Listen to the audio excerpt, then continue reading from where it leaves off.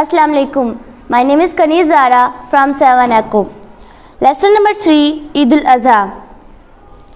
A festival or a cultural event is celebration of an occasion to create a sense of brotherhood, selflessness, peace, and sacrifice among the people. The celebrations allow the people to rejoice themselves by leaving the daily routines which have made their lives boring and dull. Different nations of the world have different festivals and cultural events to celebrate. Muslims of the world have two festivals which are celebrated with great religious devotion.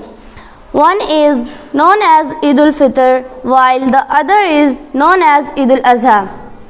When the Rasul sallallahu alaihi wasallam reached Medina Munawwara after leaving Makkah Mukarramah, people told him that they used to celebrate two festivals every year. The Rasul sallallahu alaihi wasallam asked them, "Should I give you better festivals to celebrate every year?" People replied in affirmative. He bade them to celebrate Eid al-Azha and Eid al-Fitr. Thanks.